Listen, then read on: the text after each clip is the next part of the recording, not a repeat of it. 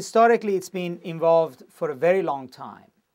It also is a major supporter of key Arab governments and Israel.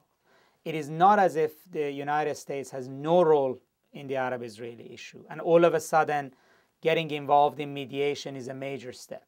The United States provides military support to Israel, financial support to Israel. It also provides military support and financial support to Jordan, to Egypt, to Palestinian government, to other Arab governments. So the United States is part of the picture.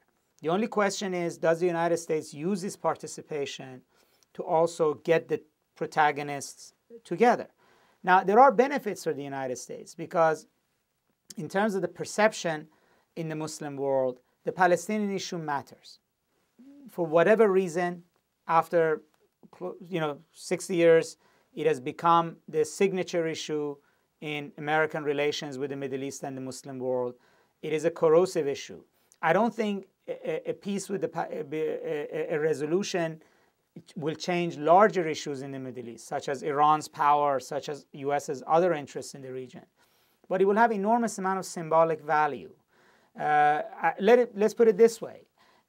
Not trying at all was quite detrimental to American image, much more so than trying and failing.